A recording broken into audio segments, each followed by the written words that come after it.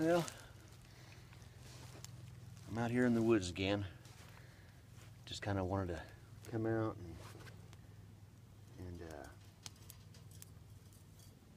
just be in the woods and relax a little, drink a cup of coffee, have a little fire, and talk about the state of the elections and things like that. And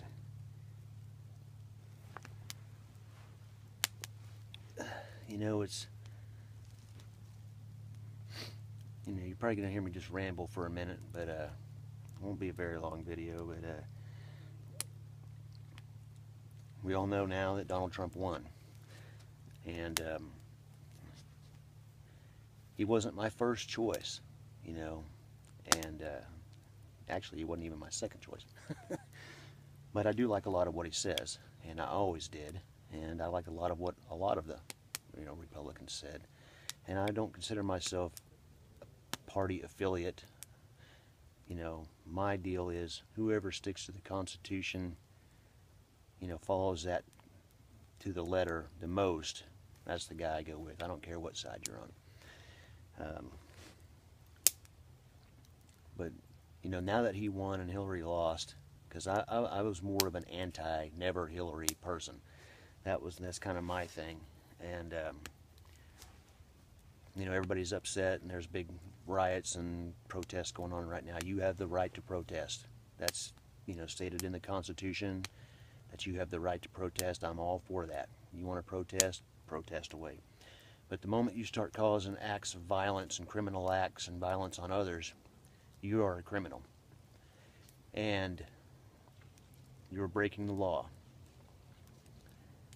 and you will be dealt with accordingly under the law, hopefully, but now that Trump is in, though, and when will be our president, it's kind of, I want to talk about preparing still. It's kind of a loud jet. It's kind of a you can breathe now, because it was kind of tense there before. Because I'm shocked by the results.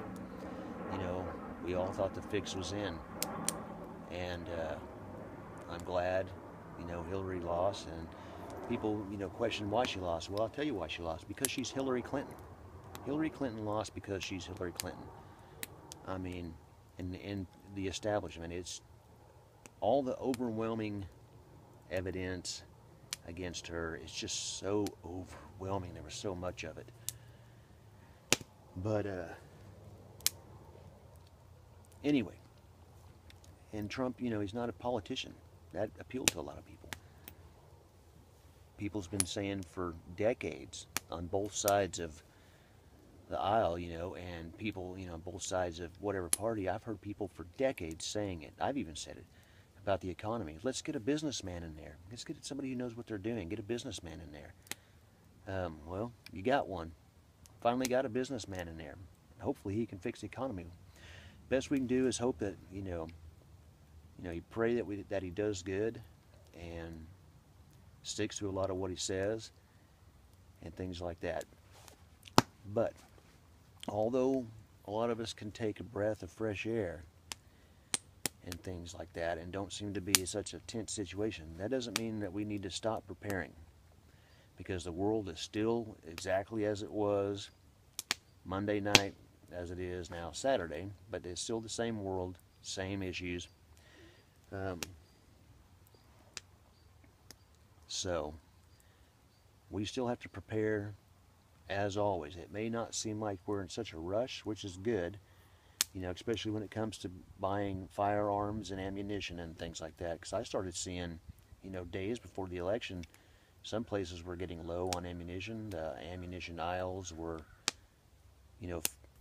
had several people in it buying things, and they were preparing. And there was probably a lot of people who did that, preparing to buy, and did buy new firearms in anticipation of them disappearing. Because if Hillary Clinton would have won, most assuredly I thought that you would see ammunition and firearms disappear again, for a long time because people would be buying them up. Then you would see the scare, again, and then people selling their AR, their $600 ARs for, $1,200, $1,500, $2,000, which is just insane. But, that's what they did. But we need to still consider, because even though we have a different president, there's still many things that can happen outside of the political spectrum. I mean, there's natural disasters. There's all these other things that can happen. Economy, we'll see about it. There's still terrorism out there. So, I mean, always stay vigilant and keep preparing, even though a lot of it, certain parts of it, you may not feel that you have to be so quickly about it. But certainly never give that up, because anything can happen at any time outside of the political part of it. So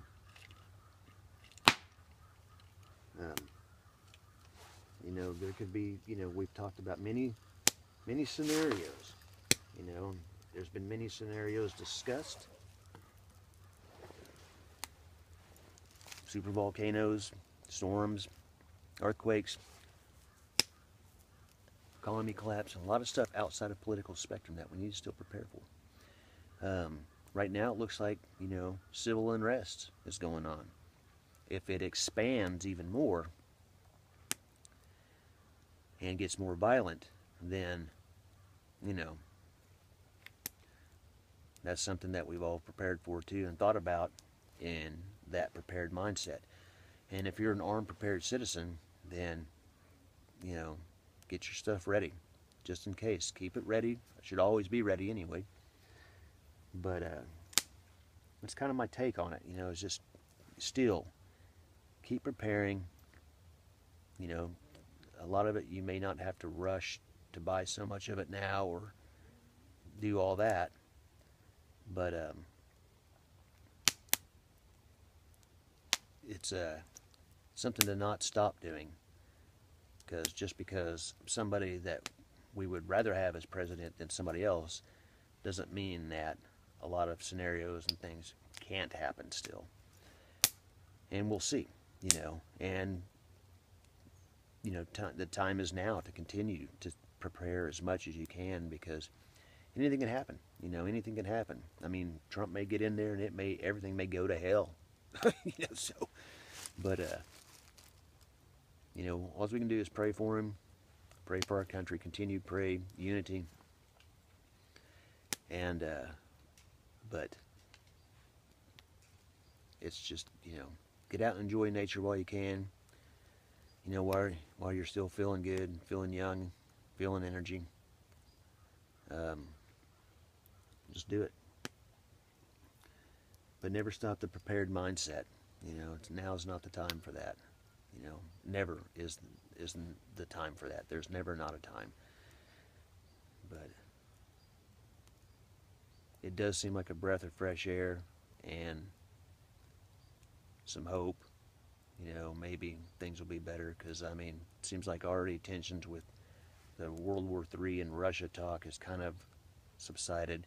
And why wouldn't we work with them? That's the thing that people just like, oh, we can't trust Putin. Well, no, sure we can't. Never take your eye off the Russians. They don't take their eyes off us. But work with them still. Why wouldn't you want to talk with them? They're the next biggest superpower in the world.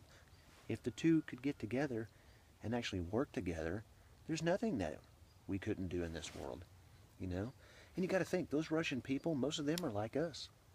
They like to be on their phones. They like to play games. They like to go camping. They like to go in the woods. They like to do things. They like to play heavy metal music, listen to music. They like to be in their coffee shops, which, Russia's pretty modernized. And they like to wear blue jeans and everything. We're not at war, or it's our governments that get in wars. Generally, the people, don't want that. They just want to go on about their lives. So why wouldn't we work with them? You have to talk to world leaders. I mean, I don't know why the left made such a big deal about, hey, we gotta talk to him. You know, why not talk to Putin? Why not? We have to, and we should, no matter who you are. But, we'll see. We'll see how things go. And, I'm here to drink some coffee and enjoy the woods.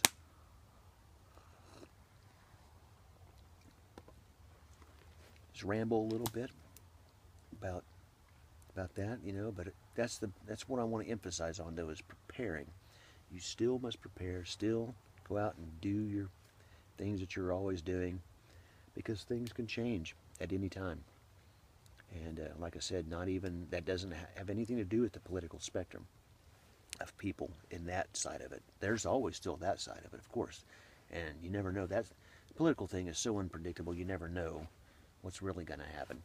A lot of times, you can kind of feel it a little bit and pay attention a little bit, but the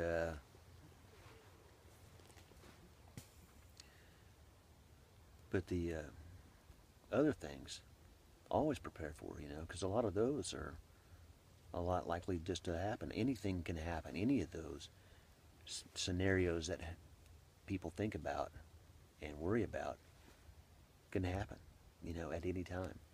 So it doesn't matter what's going on in the world or not.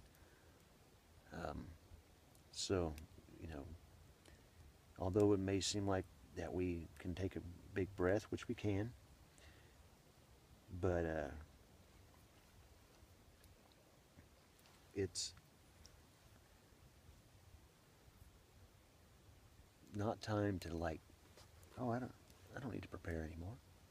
I've got plenty of stuff. I'm good. Well, that's not true. Always prepare for the unexpected, and prepare for it at any time. So that's just kind of my 2 cents on the subject. And just kind of want to just share that. That's kind of my thought. I've heard other people, online talk about the same thing, and I totally agree. I totally agree. So there you go. That's my 2 cents. Glad you're all watching. Glad you're all along. Some future videos I have in mind. I'm still planning on doing some winter camping. It's now like, November 13th and 12th, 13th, something like that. And it is, it's still like in the mid 60s and 70s here. So I'm waiting for it to get cold. At night it does get pretty cool, gets down into the 40s and stuff, but I'm talking colder. I want to do some winter camping, so, but, I still may come out here before then. So, in our area, it doesn't even really get cold until January. Anyway, super cold. I'm hoping that we have a white winter this year, white Christmas. Anyway, I'm going to quit rambling before this video gets too long, but that's kind of what I'm, look forward to some more of the videos. Got some other things planned when they come along. Whenever, I'm not, like I said, I'm not made of, my other videos, I'm not made of money, so I don't have a lot of stuff come my way at one time. I have to save and buy when I can, because I have a family too. But there you go. So keep watching, and appreciate your viewers and appreciate your comments. And if there's anything that you all would like to ask or see, let me know. Let me know. And anything to discuss or just show and talk about, we can do that. Just let me know in the comments and all that. So thanks for watching.